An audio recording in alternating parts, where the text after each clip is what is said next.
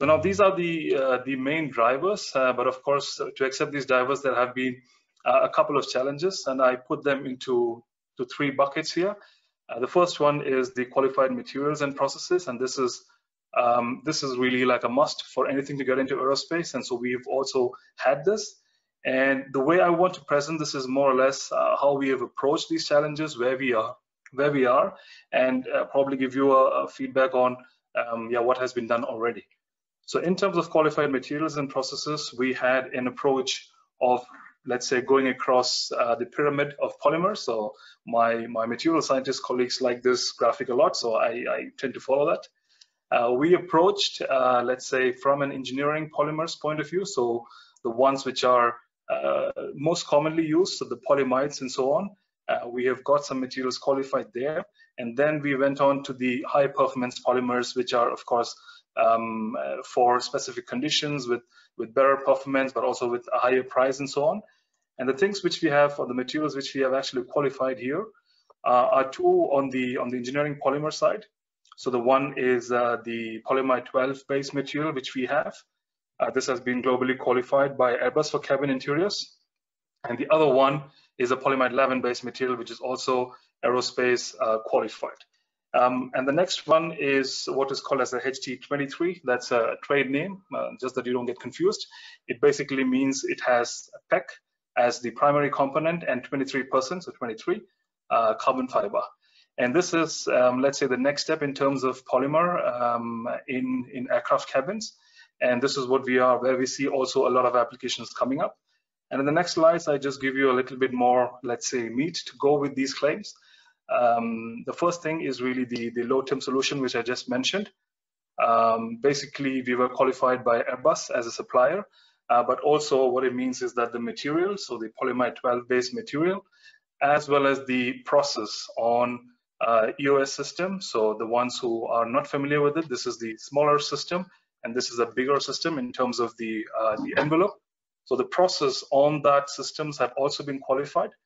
So this is a polyamide material at the end of the day. So the scope is restricted. So it is restricted to non-structural applications which have to fulfill fire, smoke, and tox, but not heat release. And the qualification is valid for the Airbus group globally. And we have been qualified as a supplier for this material. And this is, let's say, the rollout is happening as we talk in terms of the material available to be bought for anyone. But now the next challenge is to really does it make economically sense? And I think this is really a question which is specific to your need and has to be answered with your context. But what I would like to share is, let's say, the key success factors to crack a positive business case.